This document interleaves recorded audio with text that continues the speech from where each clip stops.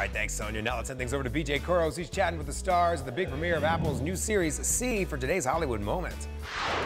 We're here in Westwood for the worldwide premiere of See for Apple TV+.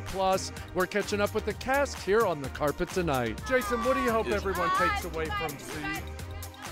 I hope you love it, man. I hope you love it. I worked really hard, and I think everyone worked hard, and it's a world we haven't seen before. When you read this script, you thought not twice about this role for you. I said yes right off, even before I read the script, Right. knowing that it was Stephen Knight and Francis Lawrence.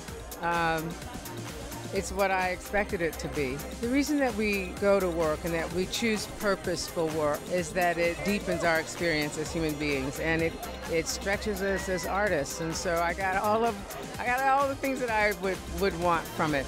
A little bit about your character that the world needs to know. They need to watch it.